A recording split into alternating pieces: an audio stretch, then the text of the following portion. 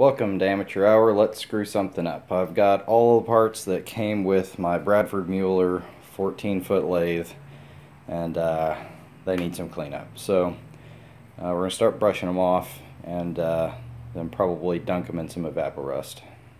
So here's the setup. It's pretty simple. I've got a oil pan that I've half filled with Evaporust, which is big enough to get most of the gears in. Some of them are too large, and I'll have to come up with something else for that. But most of the gears will fit in this, and then I've just covered it with saran wrap to keep it from evaporating off. But so far it's, dead simple and dead easy and working great. So here we have our 3 stages of grief. On the left we have the part as it arrived.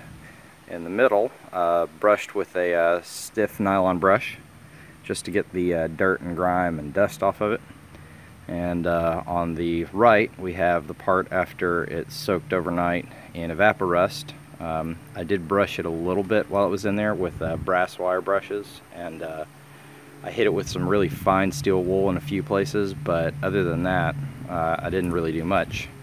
I just pulled it out, rinsed it off with a hose, hit it with WD-40, wiped it down a bunch, tried to get the water off of it. But other than that, it's just been drying in the sun, and it looks like it's doing alright. So when I bought the machines, the fellow was nice enough to give me the cutting tools that he had for them as well, which included this set of gear cutters, which I've been soaking alongside the gears just to kind of maximize time on target. And they're cleaning up okay. They're obviously, some are in better shape than others, but can't argue with free cutting tools. You don't get much better before and after than that. That's pretty representative of what most of them looked like. The Evaporust cleaned them up. I didn't really have to do anything other than leave them in the bath all night and brush them off. The one over here on the right has a pretty bad crack in it. Goes all the way through. So that one's probably shot out, but the rest of them look pretty serviceable, so at least for what I do.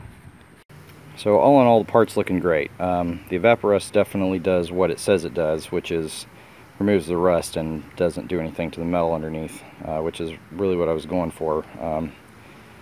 Screw something up like this, you're never going to find another one. So all in all, I'm pretty happy with it.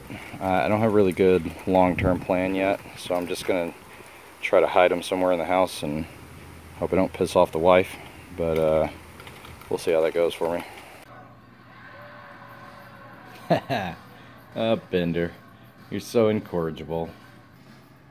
Why does the closet smell like WD-40?